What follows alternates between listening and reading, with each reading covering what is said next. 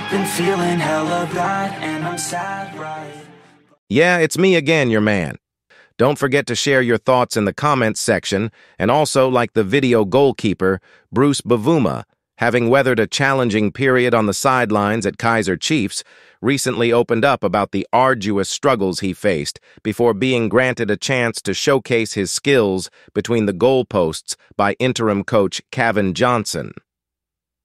In an exclusive interview with Soweto, Bavuma expressed his profound gratitude for the opportunity extended to him towards the conclusion of the previous year, courtesy of Coach Johnson's confidence in his abilities.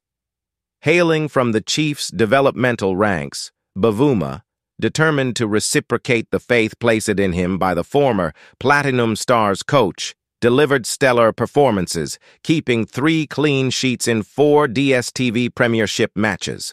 Reflecting on the demanding circumstances he encountered during his period of inactivity, the 28-year-old custodian highlighted the complexities associated with his contract expiration looming in June at Chiefs.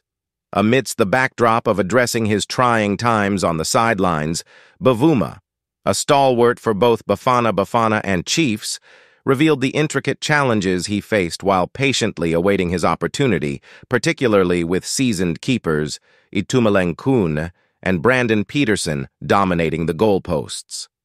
Expressing his sentiments on the matter, Bavuma remarked to Soweto, "I'm grateful for having the opportunity to play, as I have not been in action for quite a long time.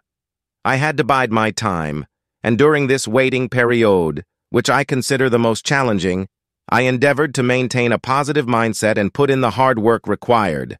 Thanks for watching. Don't forget to like and subscribe."